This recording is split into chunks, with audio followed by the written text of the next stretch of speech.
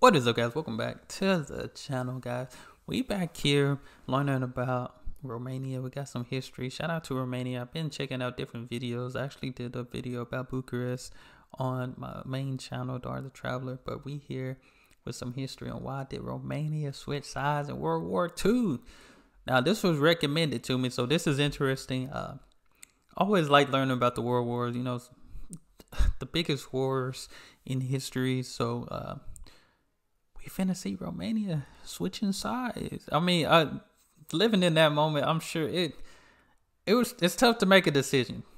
I'm sure it was in the heat of the moment type of thing, but we'll see and learn. Moscow, Berlin. In August 1944, the Axis forces were on the defensive. In the west, a new front was created in June after D-Day. Germans were fighting in central, in northern Italy, and in east, the Soviets were on a huge offensive on a gigantic front line. Germany was in a very bad situation. Ooh. But a new blow is about to happen on the date of 23rd of August 1944. At that date, King Michael of Romania joined with conspirators and opposition politicians in an attempt to arrest the head of the government, Marshal John Antonescu. The coup was successful. Dang, they just the arrested king him? removed the government and the weapons were turned against Germany. But why did this happen? Dang.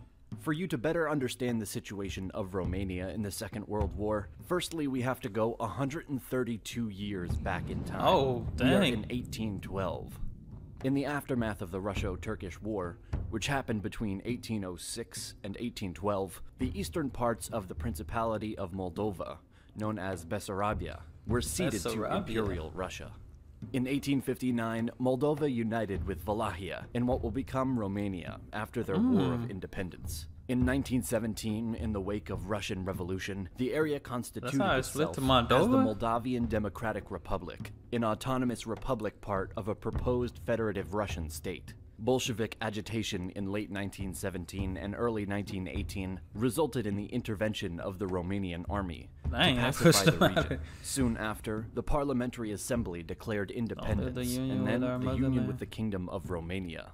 The Great War led to the achievement of the long-standing goal. So does that mean Moldova and Romania was all one? Then, you know, end up Moldavia was getting the their creation independence? of Greater Romania, a national state that would incorporate all ethnic Romanians, which were divided for centuries. However, these new territories also included significant Hungarian, German, Russian, and Ukrainian minorities. Thus, the relations with Hungary and with the new authoritarian regime of the East weren't so good. In the first years of the interwar period, the situation was very good. The economy grew substantially, and Romania found itself as a major actor of Southeast Europe. King Ferdinand, who unified the country Ferdinand. after the Great War, died in 1927. And after his death, an era of political instability is about to start. Carol, who will become Carol Not the II, son. was the eldest son of Ferdinand I and became crown prince upon the death of his grand uncle, King Carol I, Oh, in 1914. His life was marked by numerous scandals, among them marriages to Zizi Lambrino in 1918, and then Oh, to they got the real Princess pictures Helen and of everything. Greece and Denmark in 1921. Then he had continued affairs with Magda Lupescu. Oh, he and this wildin'. obliged him to renounce Dang. his succession rights in 1925. I have an interesting lifestyle. What can I say? I am out. My son might go next time. I got wilding out here. King Ferdinand died in 1927, and Carol's 5-year-old son ascended the throne as Michael I. So he didn't want it and just Because decided to Michael give it was to his still a son? minor, a regency council was instituted. Carol then returned to Romania in 1930 and replaced his son and the regency that had been in place. His reign Wow. was marked by political turmoil, huge instability, and in final, evolved into a personal dictatorship beginning in 1938. I don't understand why, like, he would give it to his son, infant, then take it back. Firstly, I don't know why he gave it to his son young anyway, but maybe he could have felt like, you know, of course, with what he was doing, you know, my guy seemed like a ladies' man, you know, getting women, but it's like, I felt he probably didn't feel ready for it. Then something just clicked one day and he was like, you know what, it's time. Due to the political situation of Europe at the time, combined with its internal struggles and its geographic position, Romania found itself in a very delicate posture. The war was on the horizon, and the only guarantee of Romania's integrity was France and Great Britain. On the 21st of June, 1940, France signed an armistice with Germany, and Great Britain focused on its defense. Romania was alone. In the summer of 1940, a series of territorial disputes were diplomatically resolved, unfavorably to Romania, resulting in the loss of most of the territory gained in the wake of World War I. On June 26, 1940, at 2200, Soviet People's Commissar Molotov presented an ultimatum to evacuate Bessarabia and North Bukovina. The king communicated his wish to stand against the Soviet Union, but was under the pressure of Germany and Italy. Carol accepted. And then again, under these pressures, Romania lost northern Transylvania and southern Dobruja. This caused the exile of Carol II in 1940 and the installation of a new dictatorship government under Marshal John Antonescu. Carol was succeeded by his son Michael, who was only 18 at the time. Although the young king was formally the supreme head of the army and had full powers, in reality he was forced to remain just a figure, being considered by the head of the government as just an unexperienced child. The new government collaborated with Germany and joined the Axis in November 1940.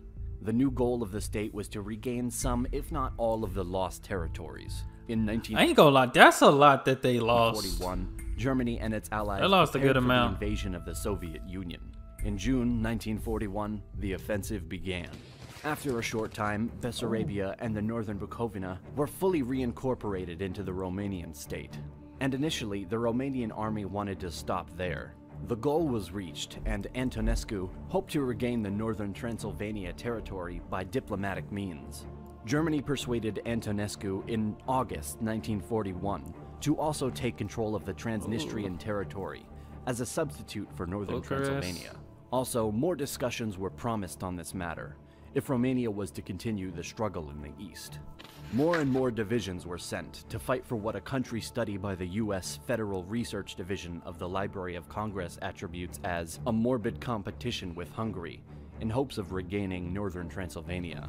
As a member of the Axis, Romania joined the invasion of the Soviet Union on the 22nd of June, 1941. Providing equipment and oil to Germany, as well as committing more troops to the Eastern Front than all the other allies of Germany combined. Romanian forces played a large role during the fighting in Ukraine, Bessarabia, Stalingrad, and elsewhere. According to historian and author Mark Axworthy, the Second Axis army in Europe arguably belonged to Romania, though this is disputed, since many would agree that this position goes to the Italian army. In February 1943, with a decisive Soviet counteroffensive at Stalingrad, it was growing clear that the tide of war was turning against Axis powers. In August 1944, Romania was fighting on its own territory. The situation was critical. In order to not wage war on his own territory, King Michael considered to change the government. On the August 20th, hey, that's my birthday! That's what's up. The king had a meeting with the military leaders. The ruler ruled favor of a coup. On the evening of the 21st, there was a meeting with the political leader in which participants agreed upon a plan established the previous evening.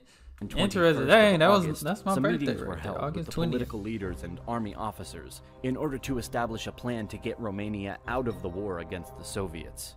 On August 23rd, they probably didn't have Antonescu instructed the king to request a hearing at 4 p.m. In the discussion that followed with the king and lasted over an hour, the marshal presented in detail the situation on the front line. When the king asked him to get out of the war and sign an armistice with the Allies and Soviet Union, Marshal Antonescu replied that he would end the armistice with the approval of Germany and with some guarantees.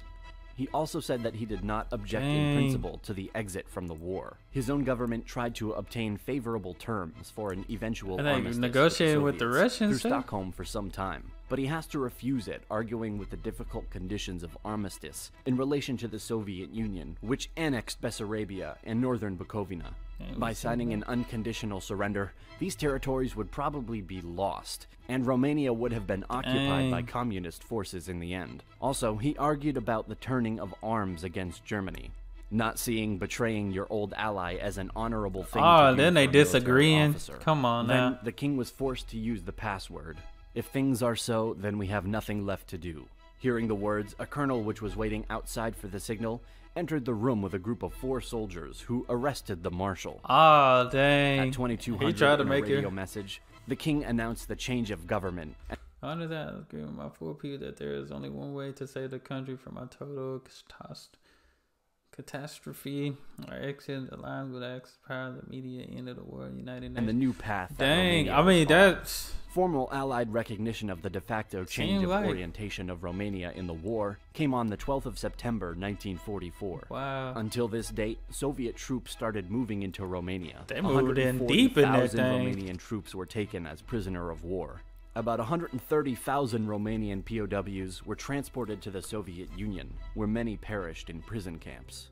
Romania fought against Axis forces until the end of the war, gaining the lost territories in the west at the peace conference. The presence of the Soviet army on the territory forced the communists to come to power. They gained and lost some more. On November 19th, 1946, the first post-war parliamentary elections are held, although the real results indicated the decisive victory of the Peasant National Party. But the probably falsified official results presented the victory with over 70% of the bloc of democratic parties led by communists. The king was again a little more than a figurehead under the communist regime, and on December 30th, 1947, he was finally forced to abdicate and leave the country.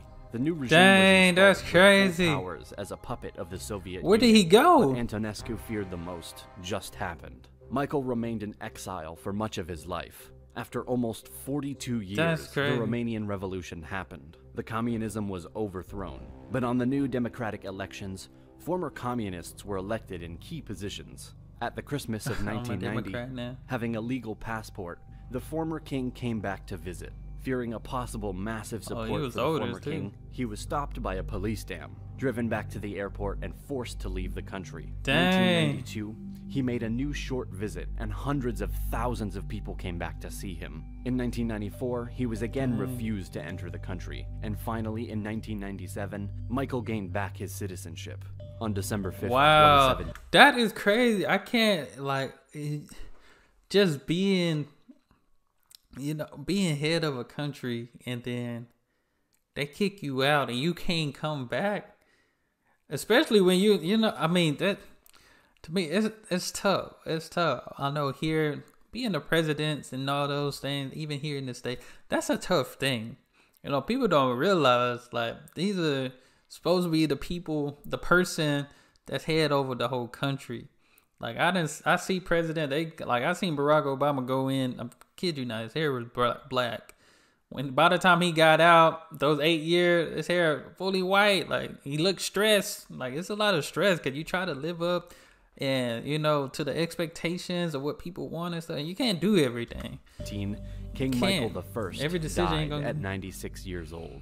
At least he made it in 96. Of August 1944. Is considered by many an act of salvation of Romania. By others, it is seen as an act of betrayal. But at that time, Romania was in a very delicate situation. Joining the Axis and then switching sides was based on its desire to survive against 2 totalitarian regimes. Yeah, I think that's a tough position. If you want to see more videos, be sure to subscribe to our channel. And yeah, that's a tough position to be in. I ain't even gonna lie. You know, if I was Michael, it's like, what do we do? Do we keep fighting and keep possibly losing? They keep getting deep in there, which it seemed like they did. Or do we just stop fighting, sign, I forgot the word they used for whatever they had to do, and like just end it? That's a tough decision. I just hate the fact that they kicked that man out of there. They were like, nope, you're not Romanian anymore. But got to see 96. I wonder where he went. I'm gonna have to look him up to see where he went when they kicked him out. See what country he went to. But all in all, I'm telling you, like, for some countries, especially pretty much probably the smaller countries and stuff like the Romanias and all. I mean, Romania's pretty big, but like the other surrounding countries, like some people, I feel like those are tough decisions to make, especially the heat of the moment type of thing. But that's all I have for this video. Appreciate the recommendation. like I said, I've been looking at different places in Romania and now checking out some history. So always cool to see. Always cool to see the history and just go back in time. But that's all I have for this video. Hit that subscribe button.